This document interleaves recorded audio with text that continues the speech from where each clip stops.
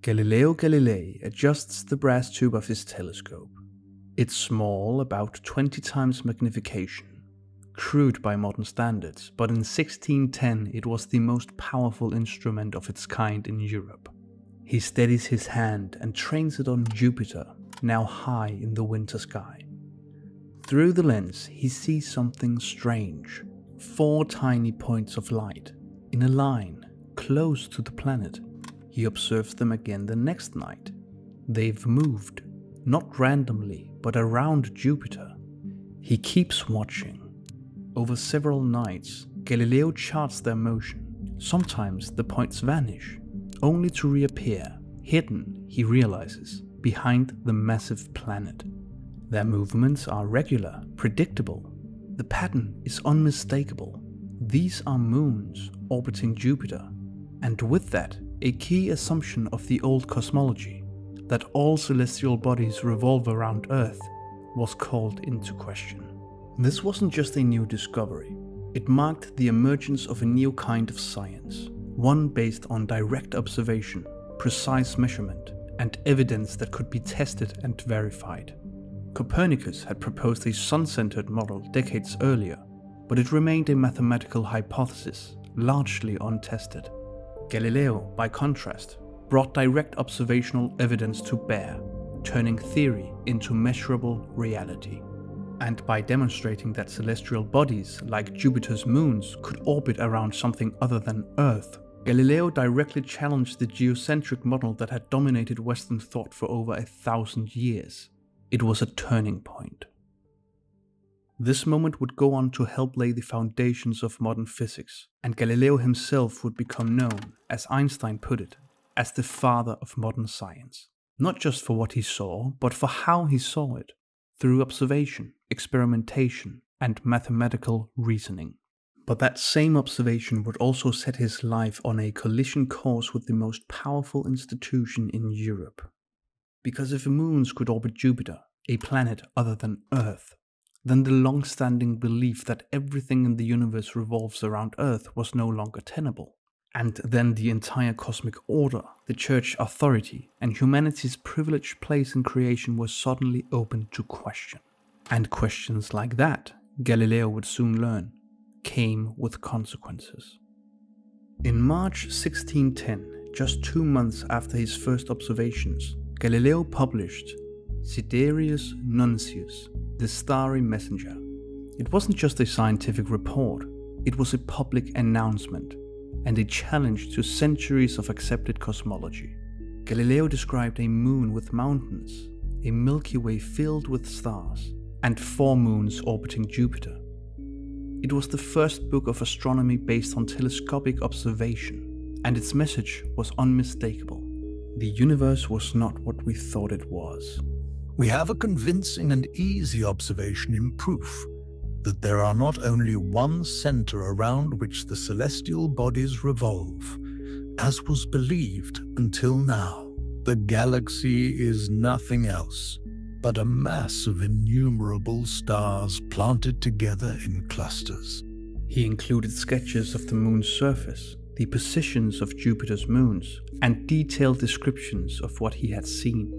And just as importantly, Galileo named the 4 new moons the Medicean stars, in honor of Cosimo de' Medici, the powerful Grand Duke of Tuscany and head of one of Italy's most influential ruling families. It wasn't just a gesture of admiration, it was a calculated bid for patronage. In the 17th century, scholars depended on wealthy patrons to fund and defend their work, especially when it challenged authority. The move paid off. Within weeks, Galileo was appointed court philosopher and mathematician in Florence, placing him under the protection of one of the most powerful families in Europe. Galileo had risen from a relatively obscure professor in Padua to one of the most famous scientists in Europe. But fame came with attention and scrutiny. Many church officials were uneasy. It wasn't just Galileo's data, it was what he was suggesting. That Copernicus had been right, that the Earth moved, and that the old Ptolemaic system was wrong. Theologians argued that this contradicted scripture. Psalm 104 said the Earth was fixed and immovable. Galileo wasn't just contradicting astronomers, he was challenging the literal interpretation of scripture itself. As Cardinal Bellarmine warned in 1615, "To say that the sun is really fixed in the center of the heavens and the earth revolves very swiftly around it is a dangerous thing, and would harm the holy faith if it were not well understood." Galileo tried to walk a careful line. He argued that scripture and science spoke different languages. The intention of the Holy Spirit is to teach us how one goes to heaven, not how heaven goes. I do not feel obliged to believe that the same God who has endowed us with sense, reason, and intellect has intended us to forego their use. But increasingly, that wasn't enough. In 1616, the Catholic Church formally condemned the heliocentric model as heretical because it appeared to contradict scripture. Galileo was personally warned not to defend or promote the idea that the earth moves and the sun stands still, at least not as a physical fact. He obeyed, at least in public. For years, Galileo refrained from publishing openly on heliocentrism, but privately he remained convinced. Because for Galileo, the question was no longer about belief, it was about evidence. This is where his true legacy begins to take shape. He didn't just look through a telescope, he measured, tested, and experimented. From dropping objects off towers to rolling balls down inclined planes, Galileo studied motion with a precision no one before him had attempted. He analyzed pendulums, mapped the acceleration of falling bodies, and described projectile trajectories, laying the foundations for what would later become classical mechanics, decades before Newton. He argued that nature could be understood through observation and mathematics, not through the repetition of ancient texts. And in doing so, he changed more than just astronomy. He transformed how we seek knowledge itself. By 1632, Galileo published Dialogue Concerning the Two Chief World Systems, his most ambitious and provocative work. Framed as a conversation between three fictional characters, it explored the differences between the traditional Ptolemaic model and the Copernican system. Though framed as a neutral exchange, the dialogue heavily favored the Copernican model, both in reasoning and rhetorical strength, leaving little doubt about Galileo's true position. And readers noticed, and so did the Church. One of the characters, Simplicio, who argued for the geocentric model, came across as stubborn, confused, and frequently ridiculed. Many readers and critics within the Church saw him as a thinly veiled caricature of Pope Urban VIII, who had once been Galileo's ally. The Pope had permitted Galileo to write on the subject as long as he treated heliocentrism as a hypothesis and gave equal weight to the traditional view. Feeling mocked and politically exposed, Pope Urban took it as a personal betrayal.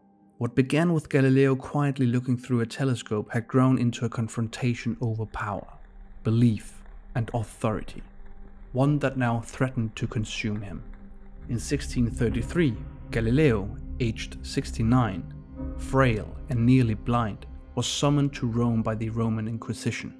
After decades of careful positioning, he was now at the center of a public and unforgiving confrontation with the most powerful institution in Europe. Over the course of several hearings, Galileo was questioned about his writings and beliefs. He was shown the instruments of torture, a clear signal of what defiance could cost. Under pressure, he recanted. Before a panel of cardinals, he formally denied that the earth moved around the sun, publicly renouncing the very idea his work had helped bring to life. I, Galileo Galilei, son of the late Vincenzo Galilei, Florentine, aged 70 years, being brought personally to judgment, and kneeling before you most eminent and reverend lords cardinals, general inquisitors of the universal Christian Republic against heretical depravity, with a sincere heart and unfeigned faith, I abjure, curse, and detest the aforementioned errors and heresies, and generally every other error, heresy, and sect contrary to the Holy Church. He was sentenced to house arrest for the rest of his life. His book was banned. He was silenced by decree. To many in power, his defeat was complete. But history doesn't always honor its victors. Though confined and aging, Galileo continued to write. His final work, Discourses and Mathematical Demonstrations Relating to Two New Sciences, a landmark in the study of motion and the strengths of materials, was completed in secret. Smuggled out of Italy and published in the Netherlands in 1638, it traveled far beyond the walls that confined him, reaching scholars across Europe, beyond the church's control. He never saw freedom again. Galileo died in 1642, still under house arrest, condemned by the church as vehemently suspect of heresy. But his ideas didn't die with him. They spread, quietly at first, passed from scholar to scholar. Within a few decades, the Copernican model gained ground, and by the end of the 17th century, it was no longer a radical idea. It was scientific consensus. The method Galileo championed, observation, measurement, testing, would go on to transform not just astronomy, but every field of knowledge. And in 1992, 359 years after his trial, the Vatican officially acknowledged that the Church had been wrong to condemn Galileo. Galileo's most significant contribution was not merely the discovery that Jupiter had moons, or that the Earth moves around the Sun. It was his insistence that truth could be determined not by authority, but by observation, measurement, and reasoned analysis. He demonstrated that nature could speak for itself if we learned how to listen through the tools of science. To look through a telescope, for Galileo, was not just to observe the cosmos. It was to confront inherited assumptions with empirical evidence. In this, his legacy extends far beyond astronomy. He helped lay the foundations of the modern scientific method, and with it, a way of thinking in which knowledge is earned through investigation, not handed down by authority. Galileo did not just shift our position in the cosmos, he transformed the very process by which we come to understand it.